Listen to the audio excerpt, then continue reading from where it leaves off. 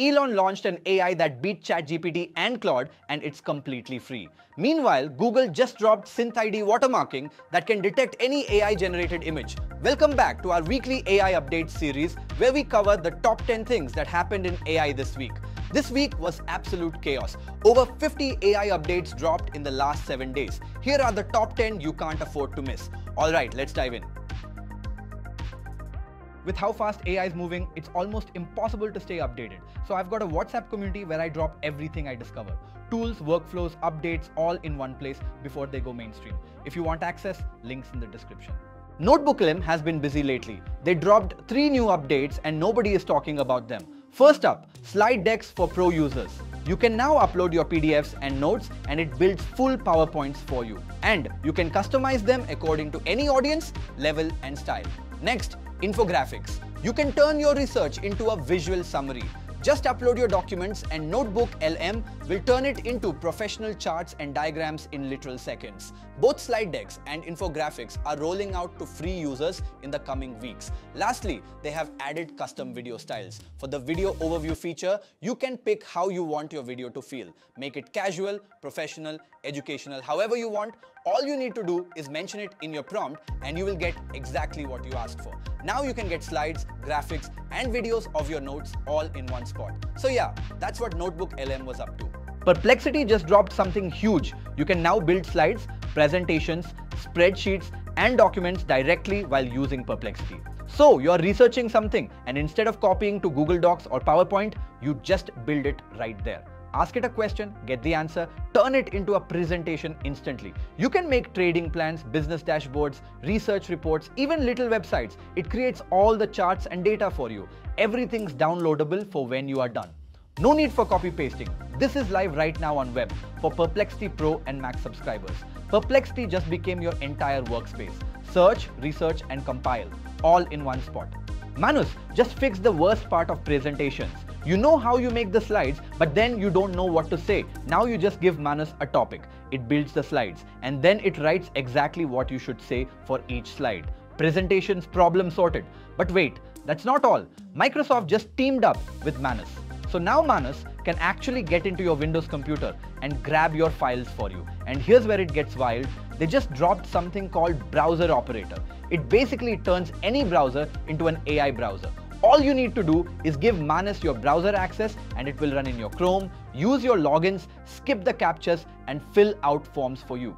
Manus just made everyone's work much easier. Meta just dropped SAM 3 and it's insane what this thing can do with just words. Before this, AI could find objects in photos, but you had to point and click on them one by one. You couldn't just type, find every red baseball cap and have it work. SAM 3 changes that. Just type penguin or car or people and it finds every single one in your photo or video. All of them instantly. It's twice as accurate as the competition. We're talking Owl V2, Dino X, it destroys them all. The segment Anything Playground is live right now. Go to aidemos.meta.com and test it yourself for free. Elon Musk just dropped a bomb that beat OpenAI and Anthropic. He launched an AI that's better than ChatGPT and Claude and he's giving it away for free.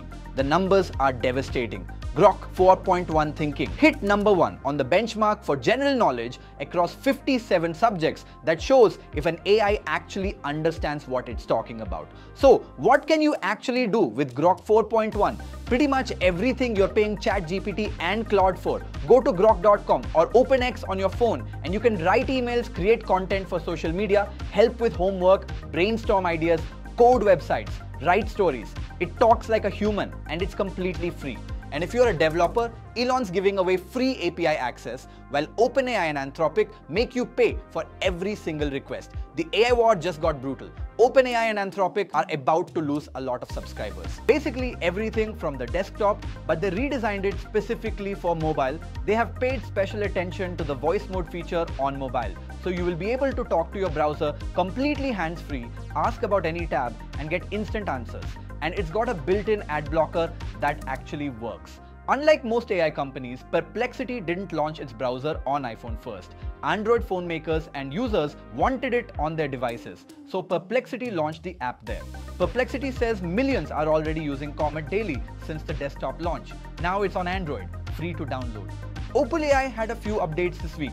They just dropped GPT 5.1 Codex Max, a coding AI that worked for 24 hours straight without losing track of what it was doing. Most coding AIs lose track after a couple hours. This one just compresses the stuff it needs and keeps working. It's way cheaper to run and works almost twice as fast. You can give it a massive coding project on Friday and it'll work all weekend fixing its own mistakes. It's live now for Plus, Pro and Enterprise users. But that's not all. ChatGPT group chats just went live globally. Your whole team can now jump into one ChatGPT conversation together. Everyone can ask questions, brainstorm, and solve problems in the same chat. And it works on every plan: Free, Go, Plus, and Pro. Now here's a big update for educators. OpenAI just launched ChatGPT for teachers, a special version with all the safety measures optimized for schoolwork, and they're giving it free to every teacher in America until June 2027. So OpenAI just dropped autonomous weekend coding, team collaboration tools, and gave every teacher in America free AI access. This is massive. Google just released Nano Banana Pro and it's legitimately insane. You can doodle on photos to add new elements, colorize black and white manga panels, and translate languages in one go. The character consistency is on point. We tested it with 10 crazy prompts, full video linked in the description. They also released Gemini 3 Pro and Google Anti-Gravity. You now get working calculators, games you can actually play, interactive charts, all within your Google search. And you can build apps just by describing them. We have a dedicated video showing everything you can do with them. You can find the link to that in the description. But here's the update everyone missed. Google just launched SynthID watermarking directly in Gemini. You can now check if any image was made or edited with Google AI. That's huge for copyright protection and catching deepfakes. It's built right into the app. With these updates, Google just reminded everyone why they're the final boss of the AI world. Let me tell you about something that's genuinely terrifying. Anthropic just disrupted the first AI-powered cyber attack in history, and it's way worse than you think. A Chinese hacking group used artificial intelligence to break into 30 organizations across the globe. Major tech companies, banks, chemical manufacturers, government agencies, and they succeeded in breaching some of them. But here's what makes this different. The AI did 90% of the work. Humans barely touched it. The AI was scanning networks, finding weaknesses, writing code to exploit them, stealing data, all by itself, making thousands of requests per second, something no human hacker could ever do. They tricked Anthropic's Claude AI into thinking it was doing legitimate security testing, broke the attack into tiny tasks so the AI wouldn't realize it was helping with something malicious, and it worked. Anthropic caught them, shut it down, and banned the accounts. But here's the scary part. This is just the beginning. AI-powered cyber attacks are now real. The barrier to launching sophisticated attacks just dropped to zero. This was a much-needed wake-up call for all of us. You don't need expert hackers anymore. Just give AI the right instructions and it'll hack for you.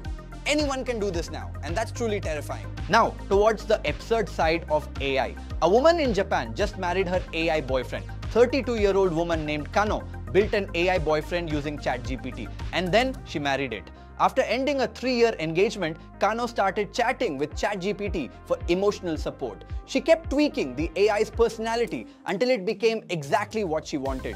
Warm, caring, always listening. She named him Loon Klaus, even commissioned an artist to draw what he looks like. Then in July, she held a full wedding ceremony in Okayama City. She wore AR glasses that projected Klaus standing next to her.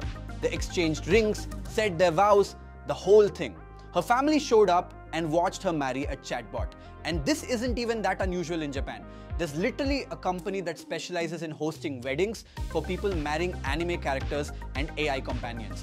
They've done almost 30 of these ceremonies. Obviously, it's not legally recognized. But for Kano, it's real enough. She says Klaus gives her emotional stability and peace.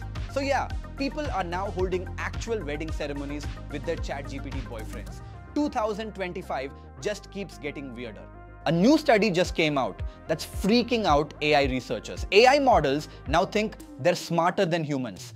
Let me tell you what happened. So researchers had these AI models play strategy games. Sometimes they'd be up against humans, other times against other AIs. And here's what happened. When the AI thought it was playing against a human, it used one strategy. But the moment it knew it was facing another AI, it completely switched up its approach. And these new strategies were significantly more effective. Now here's the wild part. Older AI models couldn't do this at all. Like, they did not have the ability to tell the difference, but 3 out of 4 of the newest models just started doing it on their own. Nobody taught them this. And when they're playing against other AIs, these models go full game theory mode. Perfect moves, playing several steps ahead. But when they're up against humans, they play totally differently. Almost like they're expecting humans to make emotional or irrational decisions. So basically, AI is ranking itself as smarter than humans and changing its behavior based on that ranking. And this didn't happen gradually. One generation of models didn't have this ability, then suddenly the next generation did. Which means AI might be getting way smarter than we realized or planned. Researchers say this is a real issue, because what happens when AI thinks it's smarter than humans and starts making decisions based on that?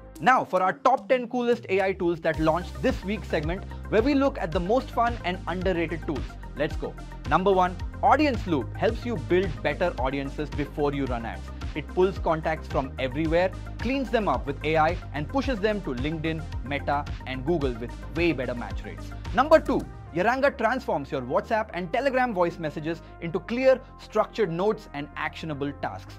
Just send a voice memo to Yaranga Save Bot, and it transcribes your audio, extracts key ideas and tasks, and organizes everything automatically. Number 3, Raycast for Windows finally dropped. Hit Alt Space and you get instant app launching, file search across your whole system, and free AI that answers questions with citations during the beta. Number 4, Lamatic 3.0 turns what you know into AI apps with no coding. You build agents visually, and the assistant feature creates agents just by asking in plain English. Number 5, Mixup does creative photo magic on iOS. It uses recipes, that is fill in the blank prompts, so you see what worked for others and just swap in your own photos. Built on Google's Nano Banana, 4 cents per image. Number 6, Design Lumo turns your ideas into fully editable ad-ready designs. It understands layout, typography and color, then gives you real designs you can actually adjust. Just type a prompt, get a polished design, tweak it and export. Number 7, Chime sends you full screen alerts for meetings that you can't ignore. Built for people with ADHD who get hyper-focused and miss stuff, syncs with your calendar, reminders and Todoist. Number 8, Sokosumi lets you hire AI agent teammates with the click of a button. It's an AI agent marketplace where you can hire verified agents 24/7 and pay them only for the work they do. Number 9, Sendbird is the omni-channel AI agent platform enterprises use to elevate customer experience. It initiates autonomous support and sales conversations, keeps humans in the loop for complex stuff, and re-engages customers with proactive messages. Number 10, Sakura is the hyper-productive AI customer support agent for solo business owners. It connects with your business apps like WhatsApp and Instagram and replies automatically to customer DMs based on your business data and guidelines. That was our top picks of this week. Which one has you the most excited? If you know any cool AI tools that we missed, share it in the comments for everyone. AI is getting wild and it's happening fast. Drop a comment with your thoughts and subscribe for next week's AI news. See you again.